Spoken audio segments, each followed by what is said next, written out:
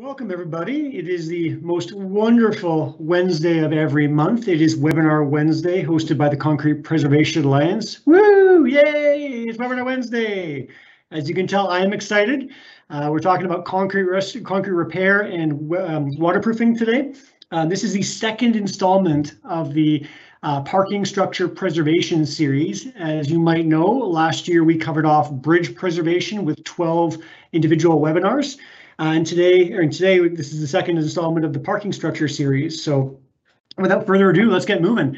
If you've joined us before, you know that the Concrete Preservation Alliance is a coalition of organizations that are committed to advancing the best practices in the field of concrete preservation and infrastructure renewal.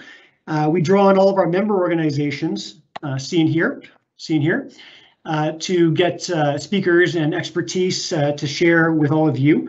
So today we have Mr. Jeff Jezzard here from Vector Construction here at the bottom left of your screen. And if you found your way here today, you've probably been to the We Save Structures website, which is the home of the Concrete Preservation Alliance. And if you go to the events page there, as you can see highlighted at the top, there are two tabs, one for the Bridge Preservation series and one for the Parking Structure series. Here you'll see all the upcoming webinars listed for the Parking Structure series, and all of the past recordings, as well as slide decks from all the past speakers, both for the Bridge Preservation series and for the one parking structure webinar we had last month.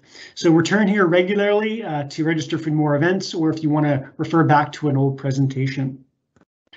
So before we turn forward here, just a challenge to you. When you ask questions in the chat function in Teams Live event here, please put your name in there as well so we know who you are, because I am offering up a Amazon or equivalent gift card to the best question that's asked today, and that the best question is defined by Jeff, and Jeff will pick the one he liked the best, and we'll mail you an Amazon gift card. So it's a pretty good deal. I encourage you to ask lots of questions. Speaking of Jeff, here's his smiley face. As I said, he's a happy guy, and he's got lots of experience to share. He's the Vice President of Business Development for Vector Construction. As I mentioned before, Vector Construction specializes in concrete restoration and corrosion protection. He has over 30 years of experience, so he's been doing this a very long time, and I want to hear what he has to say. And his educational background is in specifically management, and that's helped him to grow the U.S. construction divisions and the business development team he works with now. So he's going to be speaking to us about concrete repair and waterproofing, and he slipped in one extra bullet point there for crack injection and joint repairs, which goes part and parcel with parking structure restoration. So I'll turn it over to Jeff here. Are you ready to rock and roll there, buddy? I'm ready. Can you hear me, Scott? I can hear you great. As Scott mentioned, today's webinar topic is concrete repair and protection for parking structures. Last month, Dr. Brian Pales spoke about assessments and testing of parking structures, and today we'll talk about doing the actual repairs. If you didn't catch Brian's presentation, it is on the We Save Structures website. Today we will hit on topics such as concrete repair fundamentals, methods and material selection, crack and joint repairs, and waterproofing. Some of the info concreters may seem a little basic, but hopefully everyone can gain something out of the presentation. So here we go. So I really wanted to start off the day with some safety. Obviously, we can't talk safety, this would take all day, but I just wanted to put this slide here because safety should always be job one in everything we do. The construction industry is one of the most dangerous industries, so working safely, wearing proper PPE, and following safety procedures should always be a top priority. As you can see here, following OSHA standards, reviewing SDSs, that's a big deal today with the big silica plans that are in place, and using equipment in good working order with all the guards. In the picture here, we actually show some ergonomically correct an apparatus that actually helps us chip. It's a 0G arm, which holds the chipping hammer up as the employee. It takes all the stress off the employee's shoulders and back so we can do overhead chipping. Just one of the new technologies to help us work safer and be better on our bodies. So obviously getting ourselves and our employees home safely to their family and friends should be the main goal at every workplace. Here we go. Another thing I wanted to mention before talking about concrete repairs was maintenance. A good maintenance program can eliminate unexpected repair costs and help extend the life of your structures. This is no different than changing the oil in your car or changing your furnace filter at home. taking care of your things, and they will last longer. Parking structures are exposed to severe conditions and environments which can cause severe damage to the concrete and structure. Regular cleaning, inspections, and repairs will keep garages in good condition and help identify issues before they become major problems. Just this insert here is a picture of an inspection report that's posted in the parking, one of the parking magazines I'll show in a few minutes. These are good lists to follow. They just talk about things you should inspect and when and how. So using something like this as a checklist can really help you with your maintenance program and inspection. I add this slide as a side note just to show the importance of having a good maintenance and cleaning program. Not only will routine maintenance keep your structure in good condition, it will help with the cleanliness of the parking area, which obviously has a visual impact on the people who use it. I know when I walk into somewhere with a faulty and crumbling parking garage, I start to wonder about who owns it and what's going on there. And here I just attached a few references if anyone wants more information on maintenance programs. ICRI has a really good one, Effective Repair and Maintenance. The National Parking Association has a manual. It's a really thick book on parking garage maintenance, and ACI has some good information as well. See, okay, so here's a model we use at Vector to ensure we do our repairs properly. It basically walks through the steps in a good concrete repair. As you can see, it starts with identifying issues. If you're doing an inspection, you start seeing cracks, spalls, delams, deflection. It's probably encouraging you to do some kind of evaluation, whether you bring in someone professionally to do that, or an engineer, a contractor. You can do some non-destructive testing or some cores or destructive testing. Typically, this just helps you determine the root cause of what's going on, and then that helps you decide what to do. Do you just need to monitor, do some maintenance? Is this thing too old? Do I need to replace it? Where we're going to go with this is into the concrete repair process. So developing a repair strategy, completing the repair, and then some quality control. Other tools we use at Vector are the technical guidelines and procedures put out by ICRI and ACI. ICRI, which is the International Concrete Repair Institute, has published quite a few guidelines such as epoxy injection for crack repair, concrete repair, safety, evaluations, repair materials selection, and many more. They're available in English and Spanish and are a great resource for everybody. The website's up here, www.icri.org. The ACI books as well go into more detail. Same kind of thing, just more of a how-to, more of a step-by-step instruction manual. All of these guidelines and procedures are a good starting point if you're looking for information on concrete repair and don't know where to start. As you can see, there are a multitude of books covering a wide variety of repairs. So assuming we've already done proper assessment, determined the cause of the problem, and chose a repair strategy, we can now move on to the actual repair. We broke a repair process down at Vector into the following processes: demo, surface prep, choosing the right method of repair, if it's a crack repair, structural repair, restabilizing, waterproofing, etc. Deciding on whether protection is needed or budgeted, and optionally adding some corrosion protection to extend the life of the reinforcing steel. This here's a picture of typical reinforced concrete.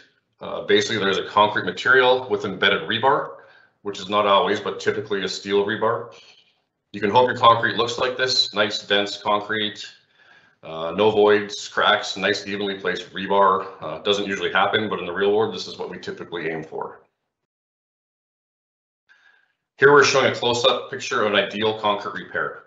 As you can see, the repair material is going behind the bar, and there's a nice tight bond line.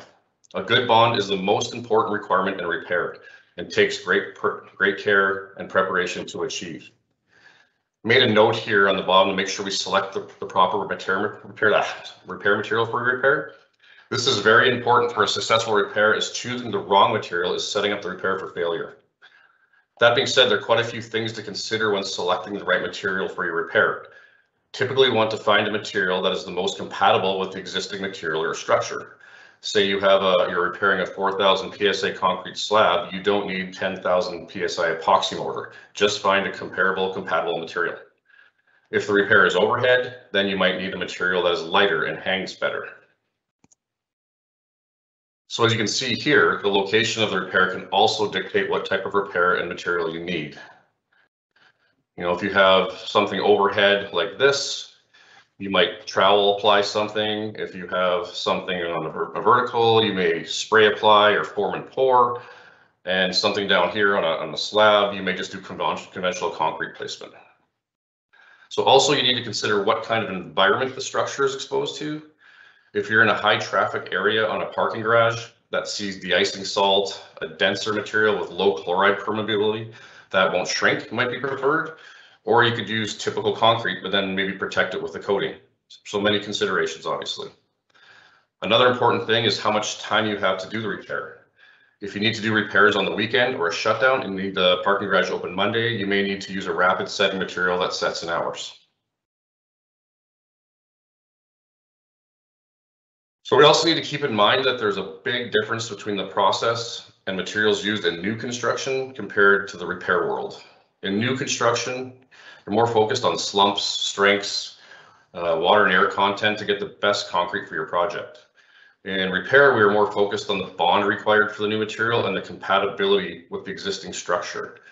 I've worked with many engineers in the past whose background has been in building structures and pouring new concrete, and they have never dealt much with the repair world. There's no judgment here, they just weren't familiar with all the options available for repair materials, and there are a lot. So we spent a decent amount of time on materials, but it's such an important step in the process. You can see here, it's just a balancing act. There's a lot of things to consider in material selection. So do your homework. If you need assistance, ask a material rep. They have a lot of information. A certified repair contractor can help, or refer to the ICRI guidelines for specifying materials. Okay, well, now that we picked our material, I'm gonna move that dot. We can start the repair. When doing repair, it is important to saw cut the edges of the repair prior to chipping.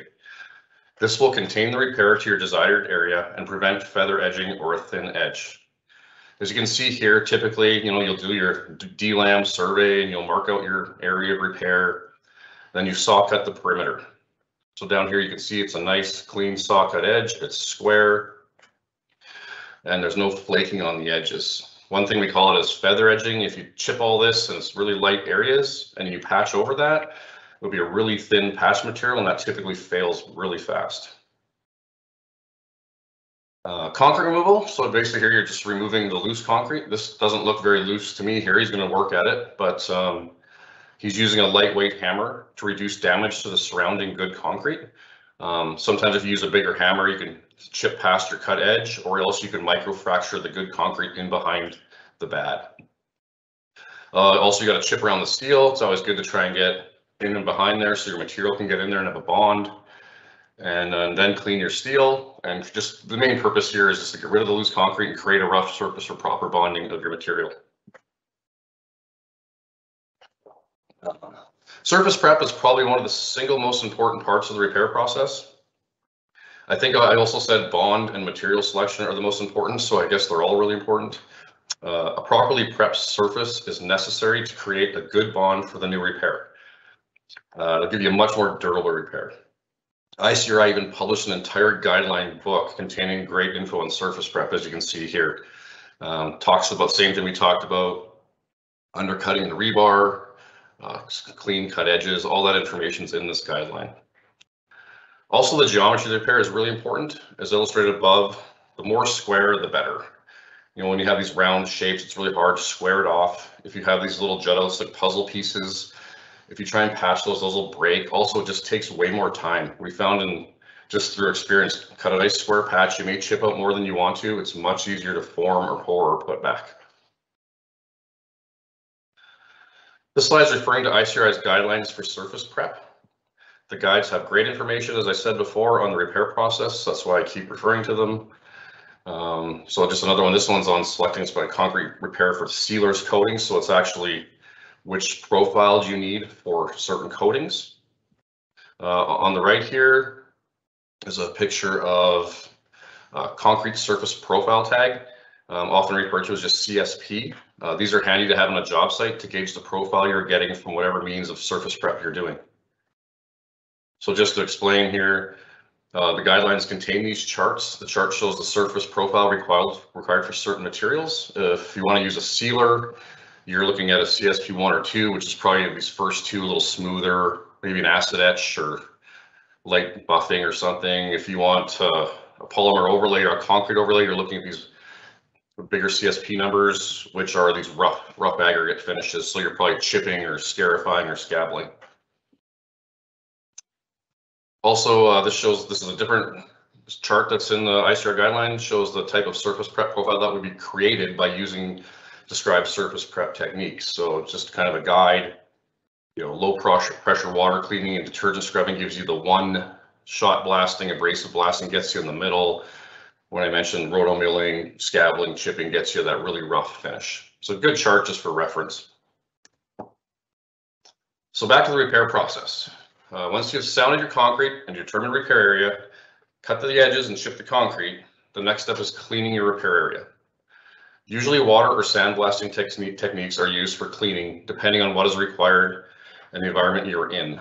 Sandblasting often does the best job, but is more difficult to do in buildings and enclosed areas.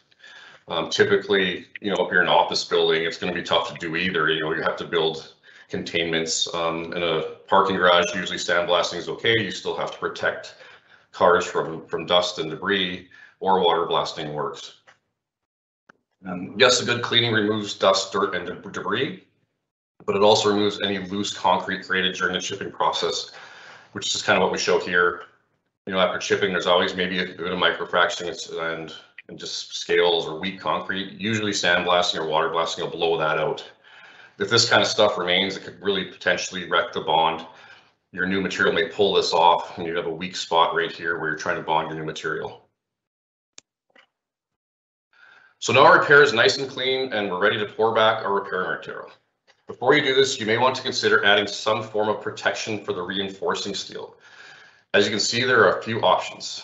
These are all options to protect, prevent, or at least slow down the corrosion process in the reinforcement, adding longevity to your repairs. So you can see these options here. You can do no additional protection, just leave the rebar as it is, get it nice and clean. Not a bad option, it's cheap, it's the cheapest one, it's fast. You can put on a barrier coating, such as an epoxy coating on the rebar. You can attach an embedded galvanic anode. So here you can see there's an anode attached to the steel. This gives some nice protection to the rebar all around the repair here, gives you a longer lasting repair. Or you can do a combination of both. About the anodes, there's another area I could spend a lot of hours on is rebar corrosion. This is as far as I go. David Simpson from Vector Corrosion Technologies is doing a whole presentation on corrosion mitigation in the next part webinar of the series on December 8th. So tune in for that. Typically by now, we probably have selected our type of repair, but let's just assume we haven't yet. Here's an overview of some of the more common repair methods. We get into these in more detail in a few next slides. But here, if you look, there's small, thin repairs, which we showed you earlier. This looks like I think it was the side of a building or a silo. Could be a wall, whatever. Just nice, thin, square cut. Then we have some larger structural repairs. Form and pour, shotcrete, gunnited. This is obviously a big repair. It's going to take some fancy form work. And then I just wanted to highlight the last point. Concrete curing is critical for a durable repair. Curing is basically the process of maintaining moisture within the concrete to aid cement hydration. If not cured properly, a repair will dry out and crack, and someone will definitely be redoing that repair. So take care to cure the repair and use an appropriate method. Typically, we use wet coverings or a curing compound. There are many repair methods, each better suited for the certain repair. As you see over here, the overhead trowel method. This is for smaller patch areas. If you have 2x2 or 1x1 areas on overhead and you've chipped them out and you just need to patch them, it's quick. You just take a trowel and you smear on the material. You can go probably an inch thick at a time. Usually these repairs are only an inch or two thick anyways. Typically not used for bigger areas. And then over here you have some dry packing. It looks like a double T or a beam, just some simple form work, and they're just dry packing some material in here. Easy for small repairs. If this was 100 square feet and this was 100 feet long, obviously we want to look at some different methods of form and pump or something different than this. So here we talk about methods for larger repair. It could be done form and pour or else form and pumped. Either of these methods can create a good repair, and usually a contractor may choose one or another based on their experience or expertise. Someone asked me earlier which one to choose, and they're both great. Sometimes a pre-placed aggregate may be specified, but typically a contractor will do one or the other based on what they're good at. Pumping can be difficult because there's a potential to leave air pockets in the repair if not done properly. And using a pump always introduces a whole new set of difficulties, cleaning and jams and things like that. But if done correctly, pumping can be faster, less labor intensive, and it also creates a pressure in the form which promotes a stronger bond. So it could be the better repair. Another thing to note is form and pour repairs need to be vibrated to ensure consolidation of the concrete and prevent honeycombing. If you can access the concrete like in a wall form, you just drop a concrete vibrator into the material. And if it's formed up, hitting on the side of a form with a hammer works well. Just don't over vibrate or overwork. The coarse aggregate tends to sink and so does the cement, and it leaves water on top, and these are really weak repair on the ceiling of the repair. Another method being used more and more in today's repair world is shotcrete. Shotcrete is applying concrete projected by air onto a vertical surface or overhead. The impact consolidates the concrete and creates an excellent bond. As you can see over here, they do some wet spray, a little less air pressure, but you have a compressed air hose. Your material's mixed in the pump. You have wet material going through the hose, introduce the air, shoots it on your repair, then guys come in and finish it. We do this, typically it's for larger projects. They do it for swimming pools, silo liners. Vector, we do a lot of dry shotcrete. Basically, it's a dry powder. Your bags go in here, pump the dry powder up, a water and an air source meet at the nozzle, and it's blown onto the concrete repair. So we do this a lot on the side of silos for patch repairs, different things like that. Nothing large, but works very well. In its infancy, the repair industry was skeptical to use shotcrete due to some failures. Most failures were due to an untrained or unexperienced nozzleman. With new guidelines, training, and a better overall knowledge of the process, shotcrete is becoming a more specified and accepted method of repair. The benefit of shotcrete is it's much easier and faster repair. There's no forming required for the process. You just need a great nozzleman and a good finishing crew. Okay, enough dry theory. Let's look at some examples. Here's an example of a small column repair. I think it's a column in the basement of a parking garage. You can see he's chipping. He's got a small air hammer, like we said, to reduce breaking down into here and micro cracking. And of course, the worker is sitting down is to not create too much exertion on his body. That's good ergonomically correct work. I shouldn't judge. It's been years since I've done any of this. I probably couldn't do it for more than 5 minutes, but anyways, just good clean repair overall. Here's a picture of the repair, nice squared off edges. One thing I took to note here, they worked both corners, and I don't know the circumstance if it was budgetary. This was being charged by foot. Typically, I think they would square this off and do this entire face. That would just be a cleaner repair, probably easier. They could have just chipped this off real easy, and there's no point leaving this little piece here, but that's what they did at the time. So whether directed to or chosen to, that's just a comment. You can see the formwork put up. See, if they would have done this together, they could just put one solid form piece on here. Would have probably made it a little faster, but all good. So here's some guys mixing and pouring some grout. They're using a grout bag here, which is kind of old fashioned, but there are many ways to do this. You can make a bird mouth and dump it out of a bucket, use a pump. Sometimes simplicity is best, especially if you're just doing some small repairs. Of course, they got all their PPE on. We talked about concrete mixing and silica. It's a big thing these days, so definitely masks and your air ventilation is very important. One thing we haven't mentioned through all this is proper mixing. Mixing of your materials is crucial with grouts and epoxies to ensure the ingredients are well blended and the material sets properly. So as long as your material is mixed properly, installed within the recommended time, vibrated, it will be a good solid repair. And here's basically the finished product, you know, nice and neat. The side's clean, the side's clean. Well done. squared off chamfered edge, and it's more this bond line we're usually worried about, which is nice and tight. So they must have hit it with a hammer and vibrated it, consolidated very, very well. So just on some quality control, make sure you have a good quality control plan. It's in everyone's best interest to have a successful project. A good plan will help to ensure the required steps were taken during the repair process, that the finished product meets expectations, and that the whole process is documented so there can be no indifferences after the fact. And that's probably the most important piece, is documentation. I can't tell you how many projects we do and we just find at the end we just don't have enough documentation. Even if you're trying to do something good, or you're fighting a claim, or you're trying to provide information, document as best as much as you can. And most importantly, take pictures. You can never take enough pictures. Like they say, pictures are, say, 1,000 words. Anything you do, capture it. The weather, pictures of your bond test holes, the repair process. So now we've gotten through most of the real exciting things here. I want to show a few case studies, and then we can touch on some cracks, joints, and coatings. So here's a project our British Columbia division completed in a parking structure in Vancouver, British Columbia. The client had a slab that was cracking and delaminated and wanted to get it repaired. Here you can see the parking deck slab. I think there was just minor delams on the top, but it was kind of hollow, so there was some voids, and they just wanted the surface repaired. So here the cracks and delaminations were surface imperfection in the top few inches, so they didn't need to replace the slab by any means, just repair the surface.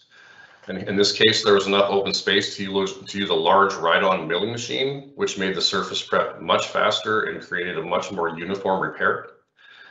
These machines may appear expensive sometimes when you want to rent or sub them out, but they do demo much more efficiently than hard labor.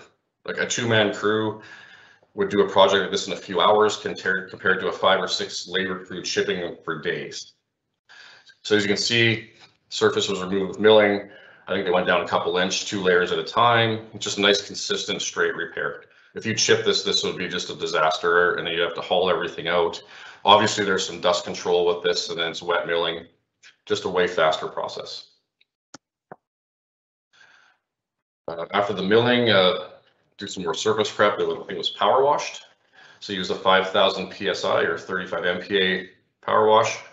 And like we said before, this is mainly obviously to get rid of the dirt and debris and grime, but also just to pull all the loose concrete off. And if there was any microfractures, it would have gotten rid of all that. So then you have a nice sturdy surface at the bottom to bond to. This is the installation of, they put a breathable hybrid bonding agent, it was called. So the key thing on this slide is it says a long open time to allow for topping installation. The long open time is important here. Just want to touch briefly on bonding agents. So sometimes bonding agents can be more of a bond breaker if they cure prior to the application of the topping. So if you put an epoxy bonding agents at one time were popular, you'd put an epoxy down, and if you didn't get your concrete layer on top of that epoxy before it's set, you'd basically have a thin film of plastic separating the two. So it was a bond breaker. So typically wetting the concrete is the best way to keep the surface saturated, and the existing structure doesn't pull the moisture out of the repair material, leaving it dry and weak. So cementitious slurries are good as long as they are kept damp and not allowed to dry up. So here, this is, like I said, long open, Seek Armatech, I think it was. And here, installation of a high quality. So this is a low permeability concrete. They used a dense material with a corrosion inhibitor. And you see they just rolled it out.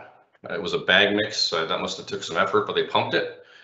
The roller screed, standard. They use that over the standard. I think I just heard it's easier to pull, easier labor, not as many people needed, and gave a nice smooth rolled appearance. They did wet curing, so the utilization of a 7-day wet cure. They used blankets. Like we mentioned before, our concrete is poured. Curing is essential. Like maintain required moisture within the concrete. So here, the one thing to mention is the blankets are on there. Make sure you keep them wet. I've seen jobs where people put blankets down. It's a great idea. It's probably the best way to cure your concrete. But if you don't maintain them wet, they will dry up and be useless. So on hot sunny days or when the temperature's up, someone's got to come back and soak these blankets. So they had QA, QC requirements on this project. They wanted compressive strengths and bond tests. So they got compressive strengths of 60 MPa, which is great, and they did bond strength tests, and they averaged 360 PSI, which is also excellent. So just a quick note on bond tests. They're a great way to ensure the overlay is bonded to the substrate.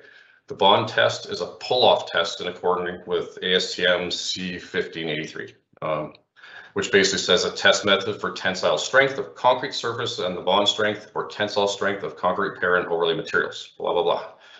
Here you can see they've done the bond test. I'll explain it a little bit more here. The concrete pull-off testing equipment consists of a metal disc, you can see right here, epoxy, core drill, a draw bolt, and a jack. So first, a shallow core is drilled perpendicularly into the surface, leaving the intact core still in place. So here's where they've done their core, leaving this chunk of concrete here. They epoxy bond the disc to this portion where they cored. Then they attach the bolt and the jack, so that sits on top of here, and they pull. So basically, failure can occur in any of the following places. Unfortunately, it can occur in your epoxy. You just have to redo the test. If it occurs in your overlay, then your overlay is weak. If it occurs right at your bond line, you've either not done enough surface prep or your surface was dirty. It just wasn't a good bond. What you're looking for is to pull off and see some of the substrate. That means this bond was better than the bond that the substrate has with itself. So if you look at this picture closely, you can see the bottom of the core actually has concrete from the underlying substrate on it. So that's a perfect example how the bond between the substrate and the topping was great and stronger than it needed to be, and just a great job. Which leads to this slide, which is a project completed successfully and well done. So good job, British Columbia. Just wanted to touch on some concrete crack repair. Cracks are obviously a major problem in concrete. For one, they're an eyesore, but more importantly, if water and chlorides infiltrate the concrete down to the rebar corrodes, causing severe concrete damage and potentially affect the integrity of the substructure. So up here, there's some of these drying cracks, they seem harmless. If water gets in there and it hits the rebar, it causes big problems. Also, cracks can let in leaking water, as you can see here. It can damage the interior buildings such as carpets and drywall. So this is why the inspection program is so important. You identify these cracks early and repair them before they cause a major problem. So just the different types of concrete crack repair, sorry. We have epoxy injection, which is a structural crack repair.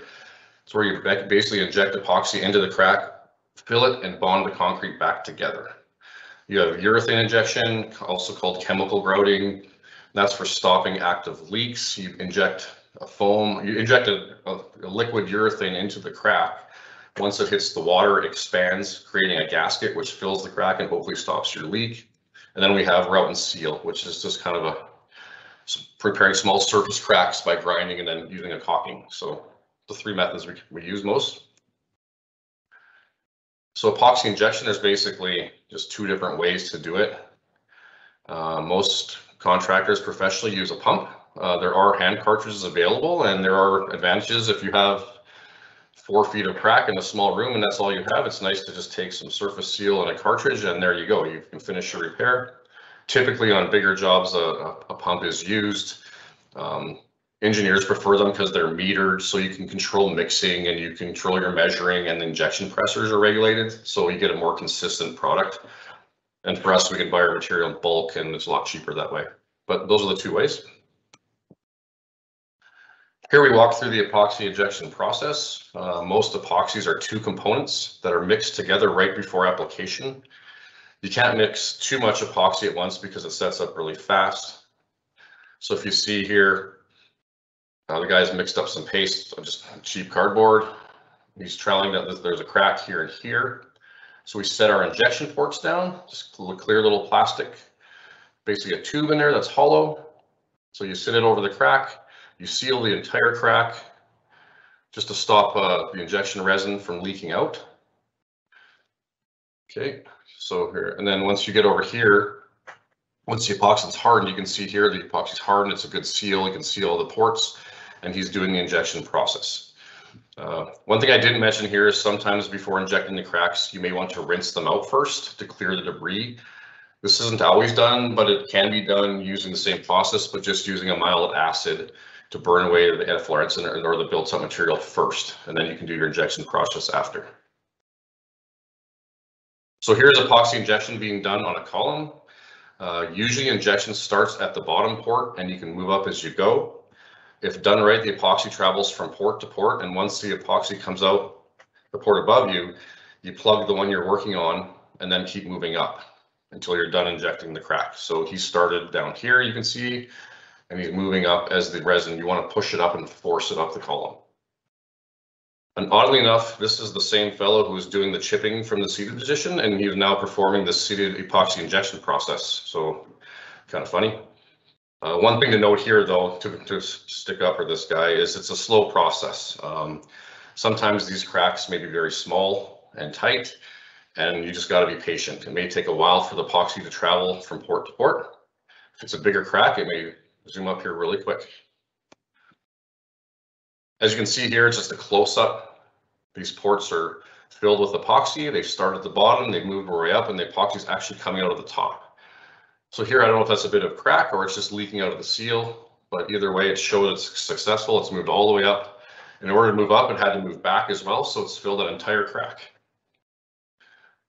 So just to touch on chemical grouting, which we also call urethane injection.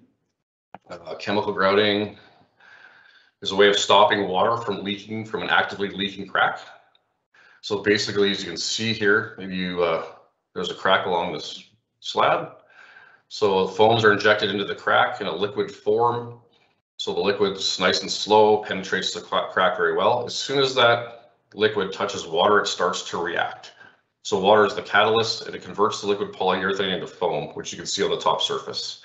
And that foam can be up to 30 times the volume of the liquid put in there. So it typically leaves a mess, but that's how you know it's actually getting into the crack. So it forms a nice gasket and stops the infiltration of water. One thing to note here is it's fairly effective. If you can identify the leaking cracks and joints, sometimes you end up chasing water around as you don't know where all the voids are on the other side of the concrete. So we've done some projects where we think we've stopped some water on an active leak, and the next day we find it's coming out somewhere else. So that's just one thing to be aware of. So here we're doing a urethane injection on a wall. You can just see there's an actively leaking crack. Here the gentleman's starting to put surface seal on it. Same thing as before. In this case, they use a cementitious product, a water plug. Ports are a little different. Instead of putting plastic ports over the crack like injection, we actually drill into the crack and intersect back. This material doesn't flow as well as epoxy, so we want to get back in here and hopefully we can get injection resin into the back, into the void, and fill the crack.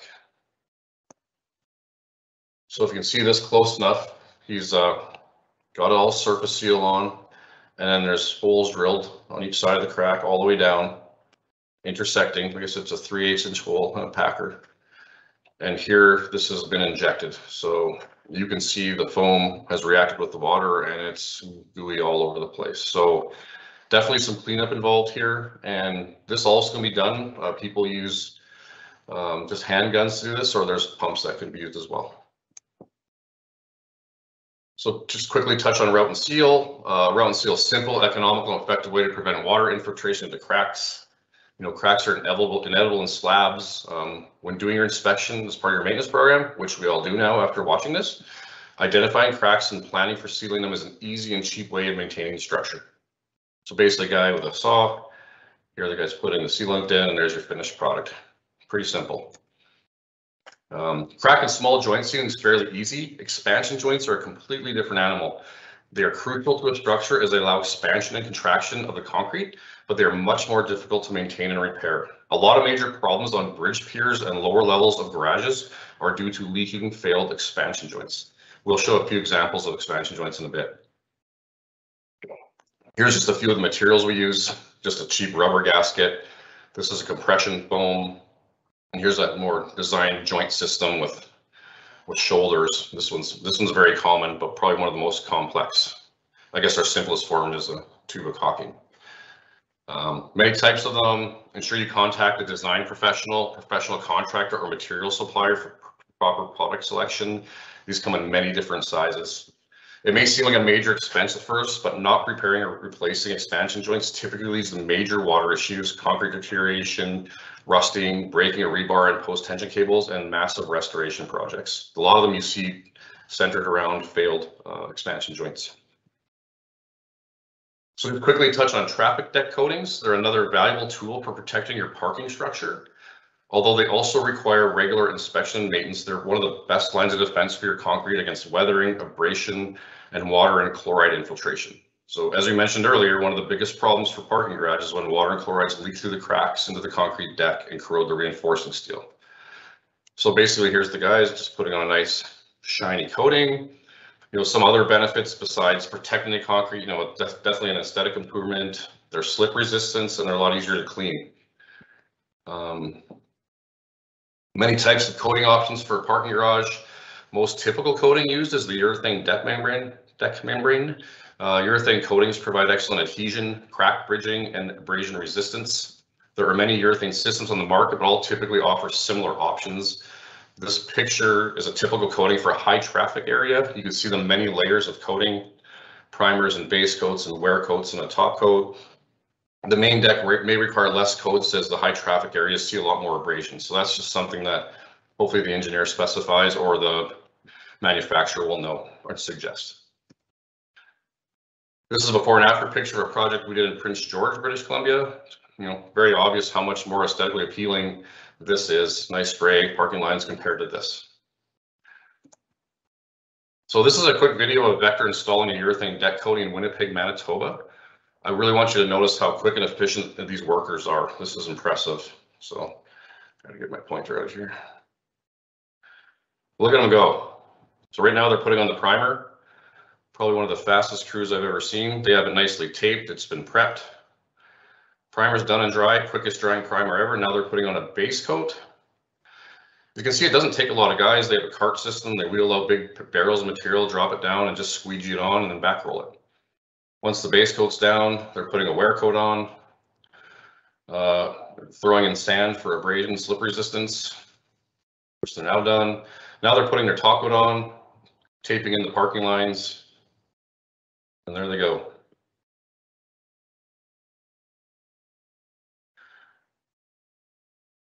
Did that whole floor in 20 seconds. Vector's probably the fastest flooring crews out there. Anyways, there are other options which help provide protection to concrete for coatings. You have your penetrating sealers on the left. They are silanes and siloxanes, basically silicone based that react with silica to create a layer that repels water and chlorides. So here you have a guy with this chape and sprayer just spraying it on. Typically there's a water blast ahead of time and you just soak the concrete, it penetrates. And then you have epoxies as well. They wear really well and they're cheaper. They just don't bridge cracking and tend to crack and delaminate fairly quickly. Both are good options and less costly, just probably don't last as long. So here's another quick case study of repairs completed on Memorial Street parking garage in Winnipeg. It used to be the old Hudson's Bay, maybe it still is.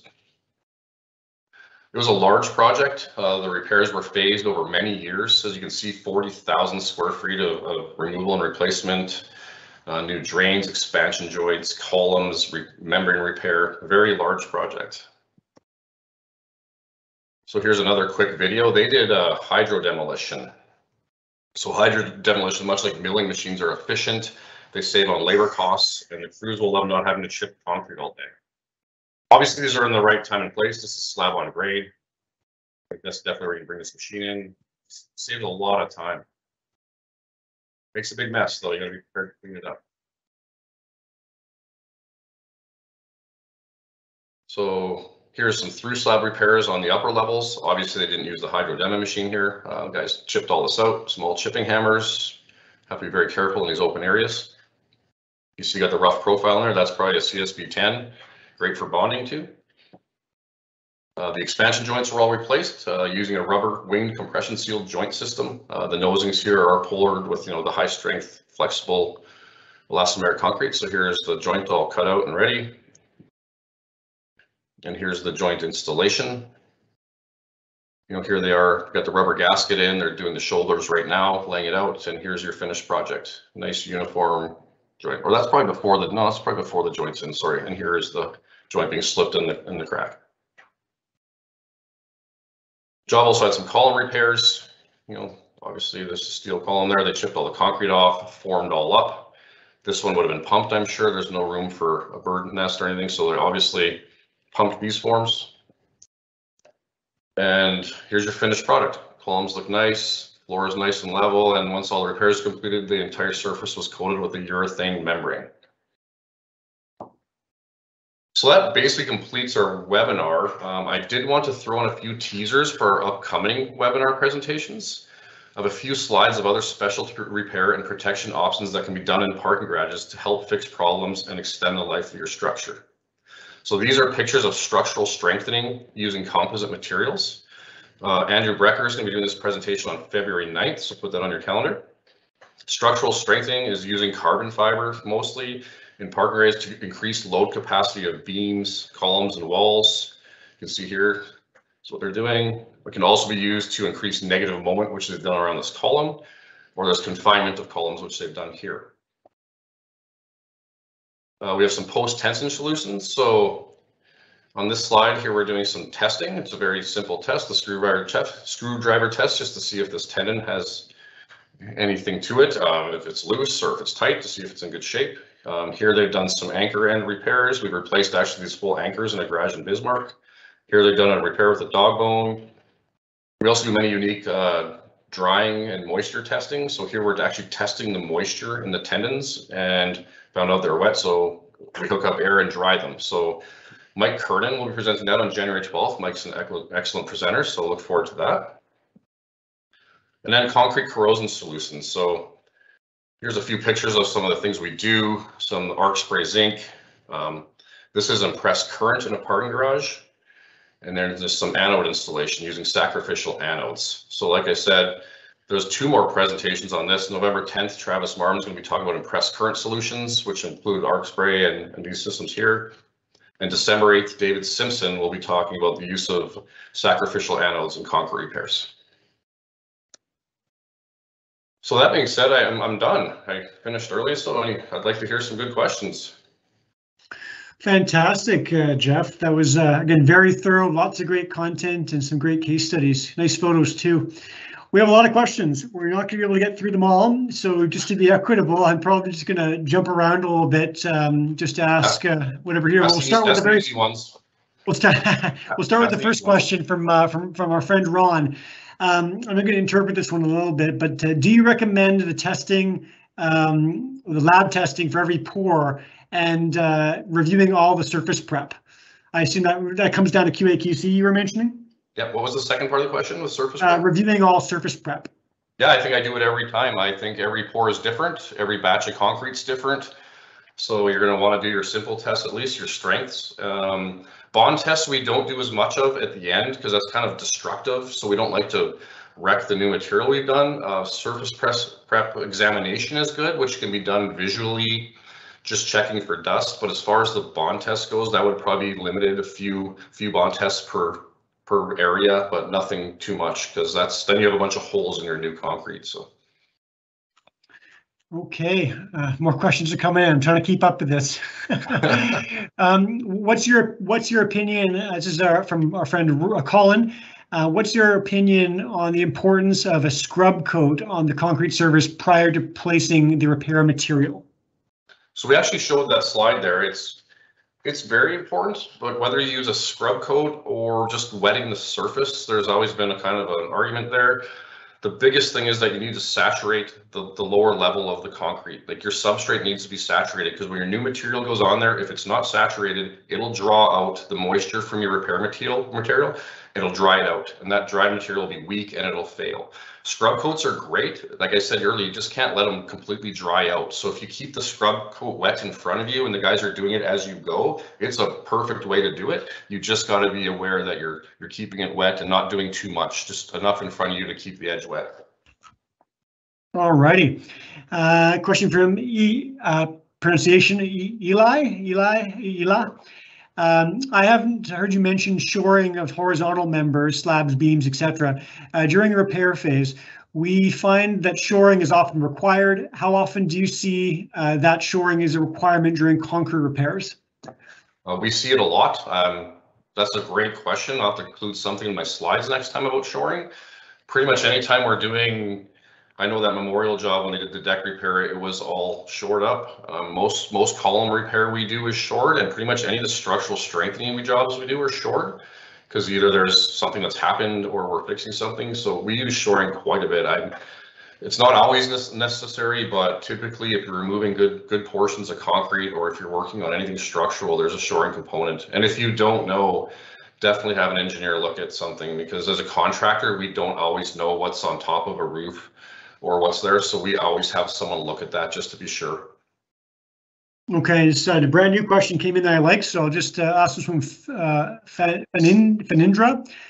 What is the life expectancy of a good waterproofing coat or application? Well, if you maintain it and clean it and take care of it, I've seen them last 15 or 20 years. I've seen some fail in 3 because people don't do any maintenance on them. It's kind of like anything else. If you do a really good urethane deck coating and there's not a lot of movement in that substrate, it'll last a long time. Sometimes you may need to recoat, like sometimes they'll put a new top coat on turn aisles and aggressive drive aisles. That may be a necessary step in the maintenance to keeping it up, but it's all about, inspection and maintenance. But like a good one put on properly, bonded properly, you'll get some good wear out of it. I've seen 10 to 20 years easily. Good value. Okay, our friend Rob, you'd like to talk a little about safety here. So could you speak about the types of PPE required to address the airborne silica containing dust during the use of various methods of demolition and surface preparation? So I think you had some respirators in there. Can you speak more about kind of what's required? Great question. This is a huge topic for us. So that's an older picture. You can see the guys are wearing the filtered respirators. We wear full face respirators when we use any form of chipping, grinding, mixing, or anything to do with dust. So my biggest thing would be, say, follow OSHA's Table 1. Table 1's a silica table. I wish I had it in here. That just talks about silicone. It's actually silica standards for construction by OSHA. So one thing we do is definitely full face for almost anything with dust. And then we use HEPA filters on vacuums. All our chipping, grinding, cutting is all hooked up to vacuum cleaners. And we really don't do much dry sweeping or air blowing anymore. That's pretty much a no-no. So yeah, it's a tough one to follow, and the guys do a really good job, but it adds a lot of cost to things, and we like to make our customers aware of that, because to be safe and meet standards, there's a lot of things you got to follow. A lot of people are on board with it, and some just quite aren't yet. But so yeah, those filters, yeah, it's a bad example. I should put something newer in there with the full face, or the thing that's cover entire face. So no worries. Okay, a question from our shy friend Anonymous. What happens after the end of the useful life of a deck coating system? If it's failing, does the entire coating system need to be removed and replaced? How feasible and costly is this? Can you do patching? Can you speak to that? Yeah, so that's again, going back to the maintenance. If someone's left it too long and you've taken over a building and it's run down, typically you're removing it, which is a lot tougher. You might have to scrape it off. There's methods of grinding. Big ride-on grinders will take them off, but it's definitely a chore. It's not as easy as recoating. But if you come to a coating and you think it's still good, we've done pull tests, and we may clean it, water blast it, or shot blast the surface and just recoat it, so that we try and do that as much as we can. But if you're worried about the bond at all, or it's failing, the whole thing has to come off. And after that, then you have to prep the surface again. So when you're putting on these brand new and they're $5 to $10 a square foot, if you're repairing and putting on a new one, you're going to be up there. It's going to definitely be costly that first time. Alrighty. But yeah, definitely you can repair them. Patch repairs are suggested, and new top coats. If it's wearing out, a new top coat will keep that thing fresh for another 5 years. Very good. Our friend Scott here is asking for crack injection repairs. Do you typically maintain the ports after the material has been placed, or can you remove and paint the surfaces to maintain the aesthetic? The ports are temporary, I assume, yes? Yeah, I should have said that. They are temporary ports. So we always knock off the ports and then we grind the surface seal. that can create issues. So you got to know what the epoxy surface seals you need, like if it's somewhere aesthetic, they need to be ground off, and then it obviously leaves a little grinding mark. There are surface seals that can peel, they call it heat and peel. So you peel them off and they don't leave the grinding marks. We try and use those on like historic bridges and buildings so they don't leave that scarring. So yeah, they all come off. Unless you're in a basement somewhere and no one cares, but I would definitely specify, because if you don't, a contractor may leave them up and say, you didn't tell me to take them down. Communication is key. Yeah. So we have, this is an interesting one. This is from Mark. More a comment than a question, he says, but I wanted to bring this up because it's interesting. You have to be careful with pre-cutting the repair perimeters before chipping, because you might encounter shallow rebar or worse yet, PT tendons, post-tension tendons, less than half an inch of cover. You can actually nick them. So this is, can you speak to your experience with this? I'm sure you've seen this because cover is always variable. Seen it, done it, all kinds of that. So we're pretty good now at identifying a concrete structure with post-tension in it. I'm not gonna lie, we've broken cables. As a younger experienced person, we've cut through, chipped through cables. So now when a building is being worked on, we identify if there's post-tension cables. So then we GPR them, we identify them, we mark them, and we cut around them. Or we have tools that are kickoff tools, like we have grinders and drills that as soon as they touch something metallic, they will stop. So that's a tool we use as well. And as far as rebar, we're not too worried. I guess if you edge the piece of a rebar, it's usually not the end of the world. But if you find out it's really low cover, yeah, we definitely have to be careful. And maybe you just scar the edge of that one and you just don't cut as deep. Great point, though. Yeah, you do best, especially with post-tension structures, man. That's you don't want to mess with that and start breaking those. For sure, lots of complexity when you're in the field. That's why if you're doing a post-tension project, you bring in the experts because they have the tools, like the shut-off tools and everything. Those things, most people don't have those, and they're very specialized. Well, you know what? We have time for maybe one more question here, so I'm just going to pick at random because they keep coming in. It seems everyone wants that Amazon gift card. Noel, here we go. Understanding that there are static and dynamic cracks, so moving and non-moving cracks, obviously, that require different types of repair methods. What's the minimum width of cracks to consider injection or route and sealing repairs? Is that minimum width dependable on depending on the location, vertical, horizontal, overhead, etc.? So in my experience, the width isn't usually the factor, as if it's structural or not. So we don't epoxy inject cracks that aren't structural cracks.